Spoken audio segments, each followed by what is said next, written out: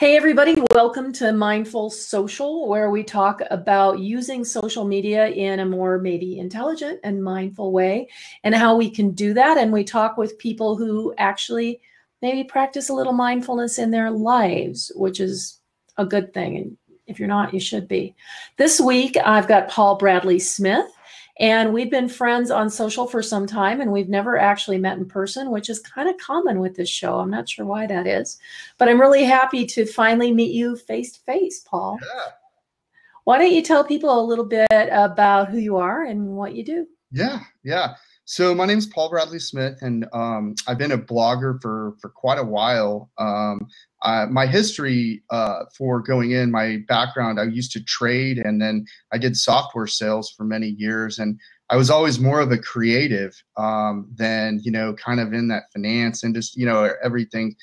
Anyway, so when social media came out and being able and blogging, I saw the opportunity immediately to, begin expressing myself. And, the analytics side, I've started doing, case studies anyway. So that opened up opportunities to, basically creating leads for companies. I specialize with small business to medium-sized business. On the marketing side of one of my clients, Raindrop Marketing, is a premier marketing agency right here in San Diego, who works with a lot of professional services, that sort of thing. Anyway, that's a little bit about me and how I got into blogging, and then I just kind of added all the other social channels and learned more about them. So you spent a lot of time thinking about growth in particular. Yeah. Well, when a while back when the economy, being in sales as long as I have, when social media came around, I saw it as a barrier or that I could break down to help generate leads, meaning from the standpoint, you can get closer and more intimate with, your audiences. And in many cases, like a prime example is what I did is I incorporated my basically in the very beginning, I came to what my best skills were, when I was kind of reinventing myself, which was, sales, being persistent, writing, and photography, and being creative. And so with that, I started writing, and I used, like in Twitter, I use my quotes and that sort of thing to give away. And ironically, you give those away and the stuff comes back, like for what you're doing. And so I basically have become a dot connector between the people that want to do business and a lot of great companies that focus more on the human side of things. That's kind of a little bit more about what I'm doing now. I like that term, dot connector, because I think that works really well on social, that really it's all about making those connections. And how are we going to connect those dots between platforms, between people, between ideas, between business concepts? And, Exactly. that's the whole point of social, right? It's about connecting more than it's about that kind of just random. I guess where I'm going with this is, when people think about growth marketing, a lot of times people think of spam. Yeah. And that's not necessarily what it is. And I'd love to hear what you think, the difference is. Oh, most definitely. And that's a great question because, in spam, a lot of times, where people don't have it is that they're just sending out emails and they're just, bombarding people on the internet immediately when somebody likes you or follows you or that sort of thing without even getting to know people. And, I've been in the forefront of, kind of trying to break down that barrier because salespeople have a bad rep, because first of all, it's hard to get in. And, because of so many bad people in the past of spamming you, calling you at strange times, all of that type of thing, where you're like, I'm sorry, I'm not even thinking about this, Right. Dinner time. With that, the other flip side to that is if, in business to business or human to human, that, I love how Brian, really breaks it down to the human to human element of, because really it's a human to human, but it's still a business transaction. Mm-hmm. And so where with that business transaction, getting in there and getting to know them a little bit more intimate online, and a little bit more about them, kind of it breaks down that barrier to allow them to ask questions and feel more comfortable about disclosing budgets and that sort of thing. Mm-hmm. And that's really like what I do in my specialty, because the sales aspect, like for Raindrop, all I do is like I basically hook the fish, like what I'm saying, like they're interested, they've reviewed me online, and I only partner with really quality companies. And so, like Raindrop and Nimble and, a number of other great companies like Friendly Cruises and mm-hmm. Our Landing, a shopping center. But, I partner with them because they see the human elements of that, where you have, like, if you focus on the client's or person's experience, like even the introduction, mm-hmm. You can say that through the life cycle of the whole, product, beginning to end of the contract or beginning to end of the project. And if they have that experience, they're more apt to grow, to answer your question, by focusing on that and multiple touch points, you can grow. Yeah, I think that's really important because, a lot of people think, they focus on growth hacking, for example, which isn't, to my mind, isn't all completely bad, because what it really is finding ways to expand the speed of the growth of the network. But it has to be done in a considered way, rather than, hey, let's just add hundreds of thousands of likes to our Facebook page. Yeah. How's that going to help us? Exactly. No kidding. People ask me that all the time. They're like, I only have, a few thousand Twitter followers, but like, I only, those followers are like, real, people. Like, I've never gone out to, you know what I mean, to gain all of that. Now, of course, like, your online reputation is important, but what really matters is the substance within there. And it's not really, I don't think, the size of the network versus like the actual like substance inside of who you're connecting with and who your community is, and working with your community in everything. And that's really, I'm kind of at the forefront of that, because I want to make sure that people have a better view of salespeople, really, because, I understand. I mean, it's tough. The bottom line is a lot of businesses doesn't get done if there's not that persistence. There's a fine line between persistence and being super aggressive, like aggro. You know what I mean? Like, being persistent. I've had doctors, I deal with a lot of doctors, they've thanked me for being persistent with them for months, because, they're so busy and they want it, they want to do business. But like, anyway, it's a long story. The difference there really is that you're spending time with them as individuals, as Brian would say, humans, rather than, focusing on them as targets, for example. Yeah. So how do we differentiate that marketing? If you're going into a new market, traditionally salespeople knew so much about who the potential client was and how the product applied to them. But now when we're looking at a much larger scale with global marketing, how do we nail down, who those avatars, personas, whatever you want to call them, how do we nail down who those actual people are? No, that's a great point in doing that. And so one of the things, I'll tell you, one of the best things that ever came is that Brian introduced me to John Ferrara of Nimble.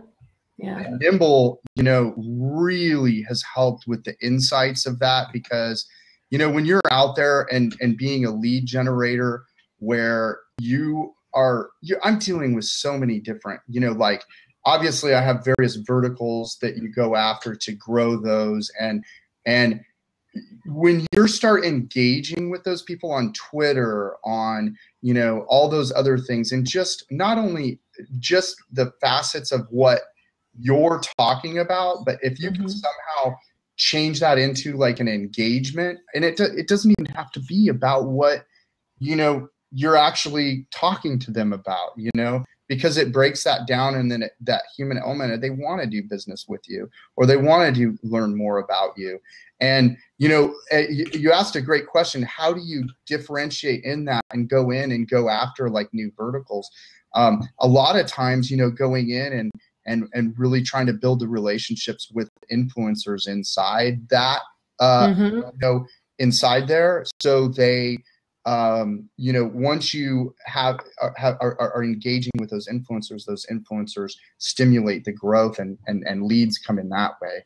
I have a lot of leads now that come in, via electronic or even LinkedIn now, that like people are like, oh, well, I've known about your personal brand, and, we need a website or something like that. And I know, a lot of people, you know what I mean? And they're coming through me and not even knowing the other brands that I work with. But anyway, that kind of gives you a little bit about that. And that's part of being a dot connector, really. And that, even if it isn't something that you personally do, you can connect them to people who do that. Exactly. And that's really what I do. Like, if you looked at the nit and gritty of my brand and everything, it's like I've got a lot of different connections. I've been blessed with a lot of really, really wonderful people, and I'm very humbled to be part of such an amazing community. And comes with that comes responsibilities in the things that you do. But it's, I remember, Dory Clark's book, Reinventing You, was a huge help in a lot of my help initially, along with Kari Anderson. She's wonderful. She's helped me so much with, my speed, just, keeping things simple and concise and concrete. And anyway, I have a lot of thanks to those.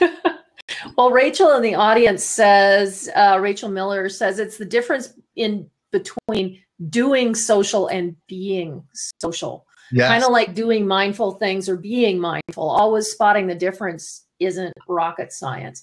And Rachel is one of those people who really gets it. Yes, that's so true.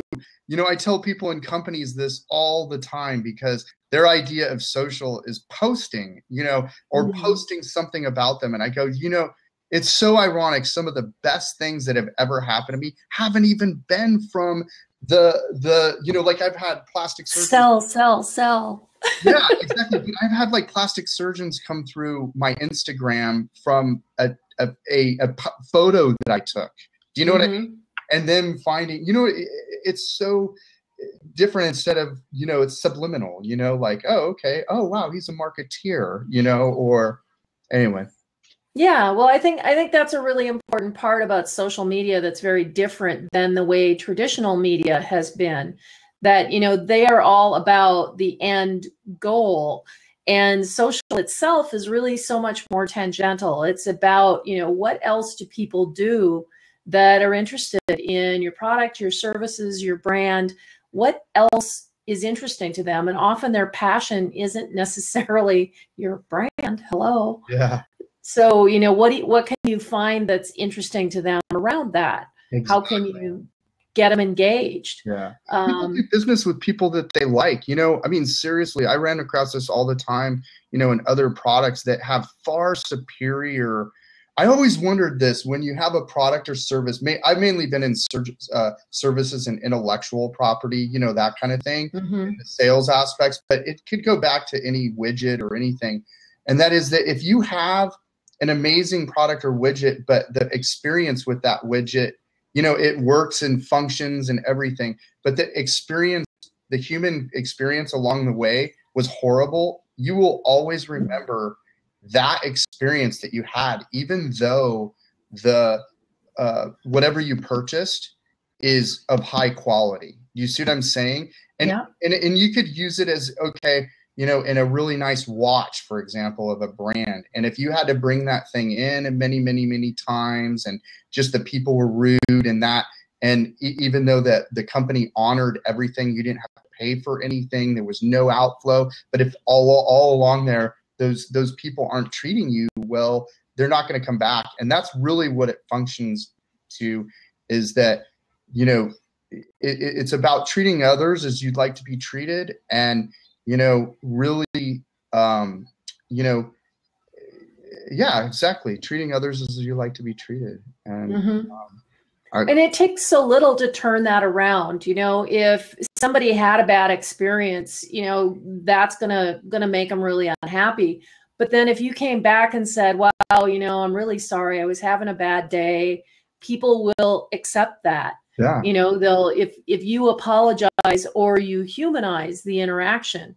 so true. You know, I mean, no matter, we're all human and we all mess up, and we're all, I mean, I am far from perfect. Just ask my wife. Well, like Gail says, we are all human. Yeah, And, I'll tell you everything. well, and Rachel says it's transmedia. All your social posts are insight into you personally and professionally, and it's all your story. You're guiding folks through an experience you control, whether you realize it or not. And, you know, that's incredibly true. And I know that's been one of the things that's attracted me to your posts, Paul. Thanks. Is that, you know, you come across as somebody I'd like to know. Yeah. And who doesn't want to work with somebody they'd like to know? I know. Thanks. I feel honored and humbled to be on your show. Like, this is awesome. Like, really cool. I'm glad. Thank you. Yeah. No, it is. It's really exciting. And I appreciate it. And I love being around all the people that, you know, like yourself, and that feel the same way about, you know, people. You know, it's like, you know, the other part of what you wanted to talk about was entrepreneurship. And, you know, the nit and gritty of it is, it's tough in today's times, you know, and, you know, I'm a main supporter of a family, and you've got to be like, you know, you've got to work really, really hard. And you know, persistence has been one of the things that has gotten me through, you know, those things. And I still go through things every now and then. You know, I'll go through for unforsakable circumstances. You know, a client loves me or whatever, and something sold or something. You know what I'm saying? And so you have these changes, and you know, as an entrepreneur, you have to adapt to those changes and look at as those opportunities as opportunities versus like hindrances, you know, from the standpoint of oh man, I just got here and now, you know, here. And it's like, oh, okay, now I have to take the escalator back down and then go up again. Yeah. You know? And you're like, but you know, those are the cycles of being an entrepreneur. And you know, my advice for anyone, you know, out there is, you know, and I got this from Dory's books, but like really dig in and find out what you are so good at that other people, you know, I don't care what it is, you know. And that's kind of what I did. I'm so good at meeting people and doing an intro that's kind of how I ended up as a growth executive, really, or creating what that is that, you know, when you do that and become so good at something, you know, others, you know, will want to be around, or, you know what I'm saying? Like, you love it, so you do it. And anyway. I think most successful, I'm getting an echo. No, I actually, then it's me. Oh. I think most successful entrepreneurs are successful because they have so much passion for what they do that it can carry them through that roller coaster ride. And, you know, yeah, there is a lot of depression. There's a lot of really difficult times, but their passion for what they do carries them through. And slowly, you know how on some roller coasters, you're like, can we ever get to the top of this hill? I know, and you get there and then something happens, you know, it's like, and you're like, man, I got there. Okay, well, you know, but it's like that's the cycle of that. And, you know, just partnering with good people, you know, that's huge. You know, because, you know, that can lead to other opportunities as well, you know, like just you know, multiply. And but yeah, that, you know, entrepreneurship is not an easy an easy game. No. Sure. But cool. But it really is, you know, you gotta kind of like the ride. Oh, And after a while, you get kind of used to it. But I think something that you brought up earlier is also really true, that, you know, it's about your network. yeah. And whether it's a personal face-to-face network or it's a virtual network, knowing that you have support systems, knowing that you have people that you can turn to, Yep. even if it's just to answer questions, you know, that's what really has changed for entrepreneurs, I think, that our networks are bigger and we have access to people who maybe in, you know, the real world, we wouldn't even get to talk to. Yeah. But, you know, you get to meet people through digital means. They're like, wow, I can, you know, tap into Ted Rubin. Yeah. Oh, I know. Ask him a question. No, no kidding. It's awesome. You know, you know, Kari, with my, Kari and I've been really close for a long time, and, you know, he writes and about a lot of things where being like that social, where your connectedness, I think, you know, people tell me all the time, how can you become more intimate online? You know what I'm saying? And I'm like, man, I'll tell you what, now, as I've communicated with all these people, I feel more intimate with them than I do, like, if I just go meet somebody at a random party and they have a lot of commonalities with me, even if they, like, let's say they did all, like, to do all the things that I do, you know, golf and this and that, and yeah, we hit it off. I still don't find that, you know, in that connectedness that you get from the social of doing that for a number of years, when you're, you know, connecting socially. And so with that, you know, that connectiveness, you know, just multiplies those opportunities in so many different ways, you know? Yeah, it does. And I think that, you know, in some ways we know more about the lives of our social connections, our digital social connections, than we do somebody we meet at a networking meeting. The ice is already broken. Yeah. You know, when I go to conferences and some of my cohorts there, I'm like, oh my gosh, how's your dog? You know, all of those little things that we know make it more personal, make it easier for us to connect.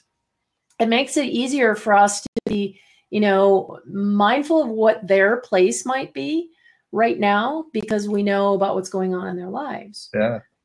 So when we're doing that with, you know, our own social cohorts and other marketers and other salespeople, that's really great. But when you're doing that with customers or potential clients, particularly in B2B, which is always interesting, how do we deal with those relationships so that they're not too personal, so that they're not too invasive? We don't want people to think we're stalking them, even though we kind of are. Yeah, yeah. No, it's really true. You know, that, and that, like I said, there's a fine line in that, and that's kind of a skill I have. Like, you know, there's some people that can be really, you know, I mean, they get mad, you know, and then again, you know, a prime example is I've had contracts closed by people that told me, you know, hung up on me. You know what I'm saying? You know, eventually they come back and they're like, you know, if it wasn't for you being so persistent, we thank you for that. And, you know, like initially, you know, like they hung up, they didn't want to talk, you know, right. And, you know, I think that's it, is like, I always approach it as the human side of things, you know, where like, you know, it's like, hey, we're all in this together. You know what I'm saying? What I have to do is to show you will add value, you know, and you know, it's, you know, it's a tough world out there, that's for sure. And there is a fine line between being really pesty and, you know, I always ask them if I've, you know, if I've crossed the line, you know, if, you know, like after, when they answer and you can kind of see that, and then a lot of times that like just breaks the ice even for, oh no, you're just really good at what you do, you know. You know what I'm saying? And then it's like, okay, well, let's talk or whatever. Anyway, those are the things. There is a fine line that, and you don't want to spam, you know. I think we get bombarded by emails so much. You know, I look at my emails, I'm like, wow, like, you know, it's a lot. And it's not just emails, but, you know, all those other facets of Well, that's an interesting thing that I've noticed lately in email lists in particular. You know, different lists that I subscribe to, every once in a while, if I haven't opened them in a while, they'll come back and go, do you still care about what we have to say here? Or they'll say, you know, we haven't seen you in a while. Do you want to unsubscribe? Those little touches, even though I know they're automated, still kind of give me a little warm and fuzzy that they actually no, that is true. And I'm not against, you know, email marketing is really, really good in a lot of ways. And especially, you know, when, you know, people have subscribed. And I think, you know, that's the whole thing of, you know, like the combination of being social plus that is where you're just so, you basically become ubiquitous, you know, both your personal brand as well as your, you know, the partners you work with. And that ubiquity, you know, helps in that sense because, you know, 9 times out of 10, you know it as well it is, purchasing decisions all come down to timing, really. I don't care what it is. You buy a cruise, you buy anything, and especially if it's a larger ticket item, you know, in marketing, where marketing is a good portion of what small businesses should be spending dollars on. So, you know, that, you know, a lot of it's timing on everything. And so with timing, you know, in dealing with the development of that, you need to have a blanket to a lot of audiences for what you're looking for, you know, like in either your influencers plus either people that would intend to do business with you. One of the things that I hear a lot from entrepreneurs is, you know, I'm too busy for this social media stuff. And I think one of the things that I like to come back with right away is you don't have to be on all of the social networks. Yeah. So can we talk a little bit about how you decide what social networks you're going to be on and where you're going to divide your time, great you know, from an entrepreneurial standpoint? Yeah, that's awesome. I love, this is a great point. I personally don't automate, you know, my personal stuff. I mean, obviously some businesses, you know, that, but the automation, the more you engage, first of all, you want to find that the social channels that everything it has its purpose. You know, that's the whole thing is that, you know, people want to go out and do everything. And it's like, okay, well, you got to concentrate on what's great. Prime example in business to business or human to human. You know, I love Brian's concept, human to human. So I'll just use that. Human to human transactions. Okay. They're, you know, basically, you know, you're going to, they're going to be making that decision. Can you repeat that question? I'm sorry. I had this great really thought. Just how do we decide as an entrepreneur, a busy entrepreneur, how do we decide what networks we're going to use and how much time we're going to spend on them? And how much time? Perfect. I bring down to like 2 or 3 to where I can concentrate those efforts in the, you know, prime example in human, this is where I was going, human to human transactions. A lot of that's done, like LinkedIn is a big part of what I do if I'm looking out after a new vertical or that sort of thing. Twitter is also humongous. I use Twitter is basically, I'll go to somebody if I want to learn or learn about them. I'll go on and I'll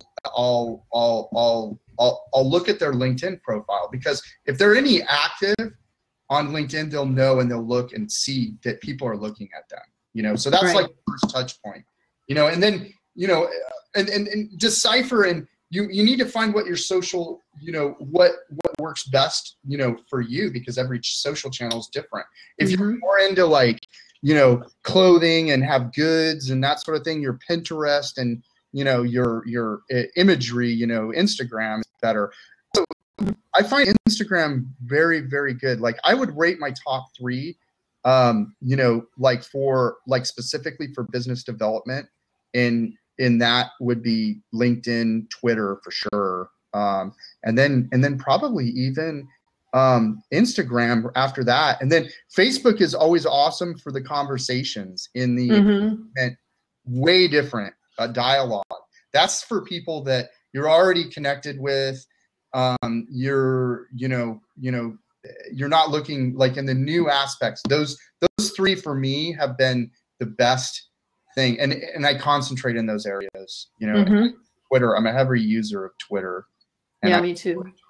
I really do love Twitter. It's by far, I think, one of the best tools for. It's like a virtual business card, like globally, that you can say. And being writer, like even short sentences, I really love Twitter. Anyway, once you've blogged a little bit and you've been on Twitter for a little bit, you become much more concise in what you try to get across because you don't have any choice. Yeah, you don't have any choice, and I love it, the way it feeds to you through your mobile, everything. I love that about it. Facebook is awesome too, but it's just for a different thing. It's like after you've already done, they're part of your group, and you have conversations and kind of like more of that would be the difference. Twitter, here's the difference in a business development world. Twitter's awesome for the initial, like if you're a hunter, like salespeople are like, you're either a hunter or gatherer, like that type of thing. Is that if I was a larger corporation, I'd separate out like what used. I would, use for the hunters, I would be having them use Twitter. And then on the gathering side of things, where people might be clients and not, in part of the community, and you're, doing that, them using Facebook, right, would be more, advantageous. But anyway, that's kind of, I think you just find 2 or 3. I like everybody don't have a lot of time. Sometimes I go blank for a while, like I haven't been very active lately just because I've focused on other things, but I try to stay active and that sort of thing. Yeah. And Rachel says everyone should be on LinkedIn, and then I recommend 2 others based on your communication preferences. And I love this. Are you visual? Then use Instagram. Are you concise and love fast-paced conversation? That's Twitter. Yeah. And she's a fan of automation. When done right, it solicits conversations with people you want to talk to and frees up your availability for real-time engagement. Yeah. And I totally agree with that. I mean, I do schedule quite a lot, actually. That I do agree. I'm just saying for my own personal, like clients and stuff.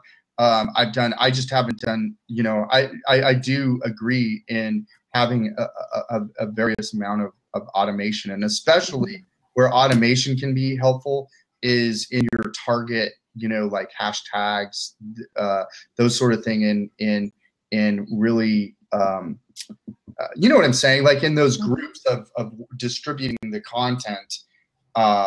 And so yes, automate. Yeah. And for things like this, for the blog post, I use CoSchedule, and I have it send out, reminders to people so that I don't forget, because I'll forget. And those little timed things are really important to get out there. Yeah. And combining both, meaning like, for both that, then you have the engagement online. What I meant mainly is like, where if you're all automated, let me explain, this is where I'm going. If you're all automated and that's all you're doing, okay, this is the caveat, then, you're just going to see a bunch of posts and very few people engaging. If you're more engaging and then have the automation too, but spend more time engaging, then you'll see, that's the caveat. I do. Yeah. I see a lot of great points for automation. Yeah, I agree. And I think, if all you're doing is automating and you're not engaging and you're not responding, then why should we care about you? And you still have to go in and look for things to retweet or participate in a Twitter chat or comment on a LinkedIn blog post, those kind of engagements. You can free up a lot of time by doing a little automation in advance. And that brings up a great point. This is a need in one of my clients actually that I've helped out, and I've gone through this, and I personally can attest to this because same things happen to me. And that is that a lot of people will go out and they'll become so social and engage in everything, but then there's no business that comes in. Yeah. And so yeah. This is where I see things a lot different, you know, like being a salesperson in the standpoint of like, I'm really a salesperson that thinks like a marketer, but like the sales side of me says, this is what you need to do. That's when you take everything and you focus down to who are you going, like, where are you going after? Like, what are you targeting? And, you know, when that happens, I put him on this thing where he made calls. Bottom line is business to business and human to human. You have to call. That's another form of being human. That voice, you know, inflection helps out a lot, aside from just seeing everything and either or engaging. And just the mere fact of, you know, I brought him over the hump of saying, look, you know, just ask him for a meeting, you know, 20 minutes. You know, you've engaged with them a while. They're not, you know, and I think that's where a lot of people have, you know, that's the dichotomy is that, you know, they're going to go out there and they think miraculously. A lot of businesses do this, especially small businesses, where they're think, oh, okay, well, I'm going to go spend this money. Business is just going to automatically come in. Yeah. Yeah, like manna from heaven. Yeah, it doesn't happen. It doesn't happen.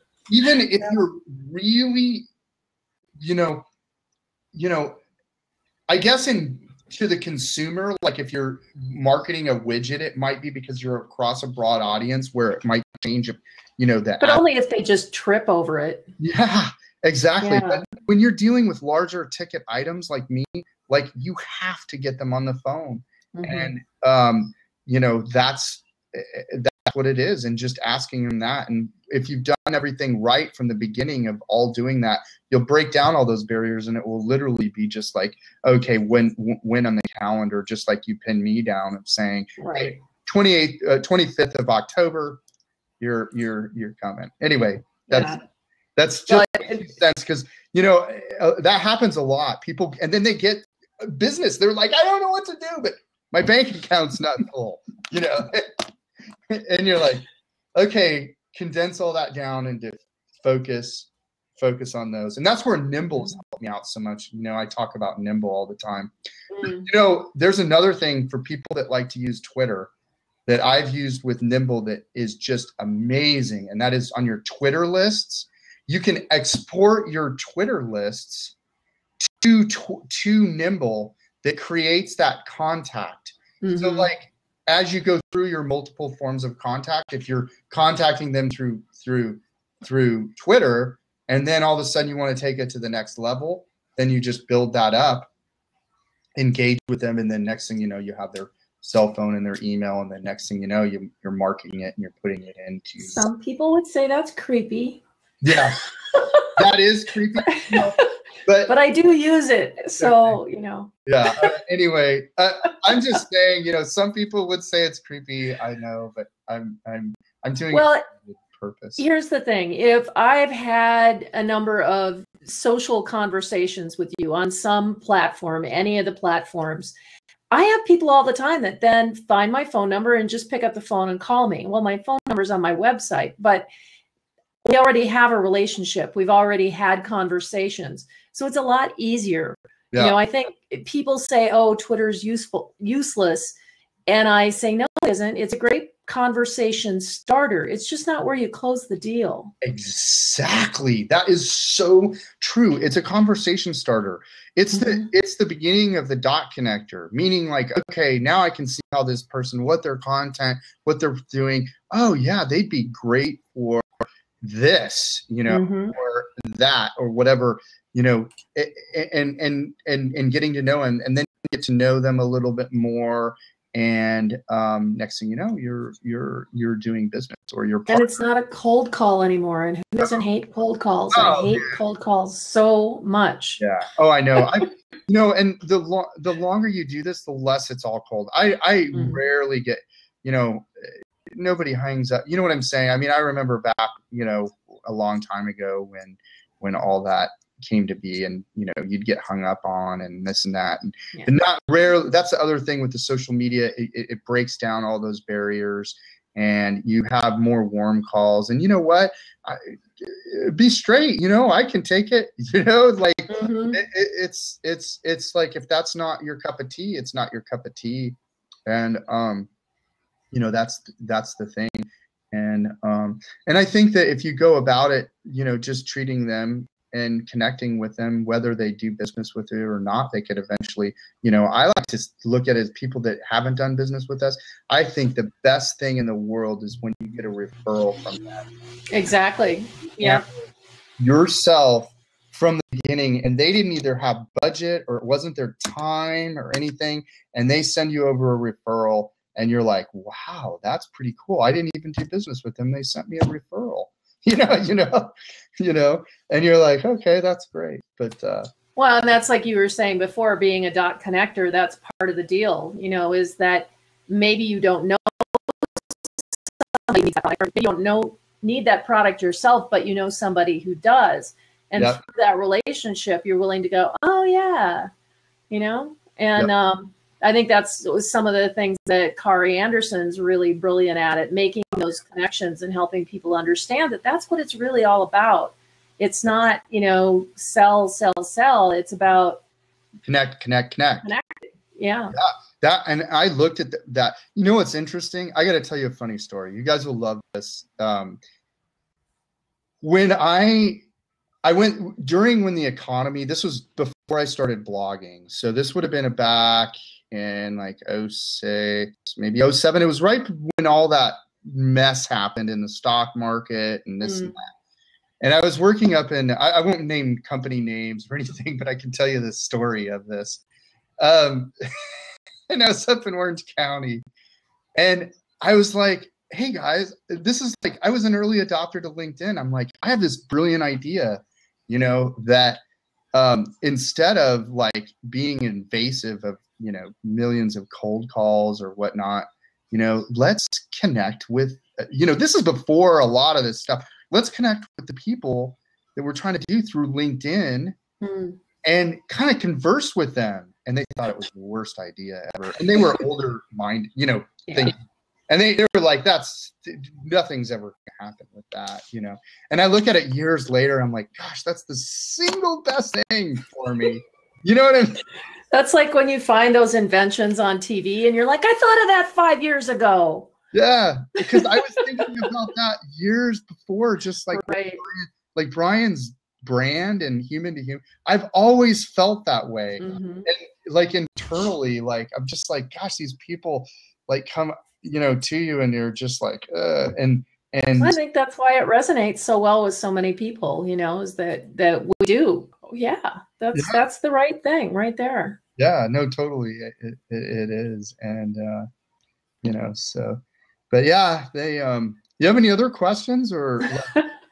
Well, you know, it's been really fun chatting with you. And I think, you know, what I'd like to do is let people know where they can find you, and particularly your blog, because I really had fun reading through that, you know, before we started the show and looking at some of the things you've got to say. So please let people know where they can find you. Yeah, paulbradleysmith.com, or I love Twitter. Tweetsmithers is, you know, and I bought that domain name. So I'm social.connector.com as well as smithers.com. It all goes to my personal brand. And, you know, I work with an amazing, my client, Raindrop Marketing too, is an amazing company. And, you know, anyone out there looking for web stuff and, you know, that type of thing, they're a great firm. They focus on the client experience, and that's what really drew me to them. But anyway, that's another that's where you can find me and my clients too.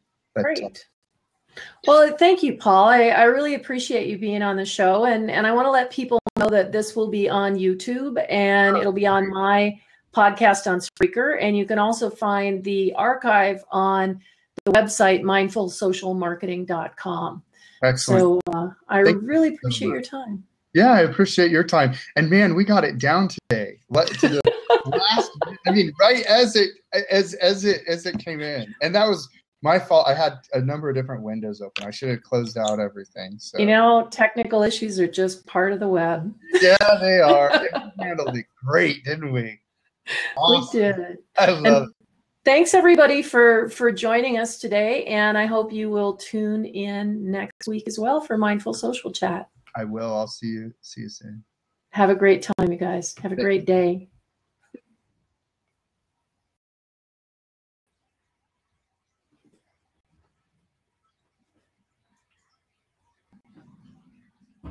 No, no, no.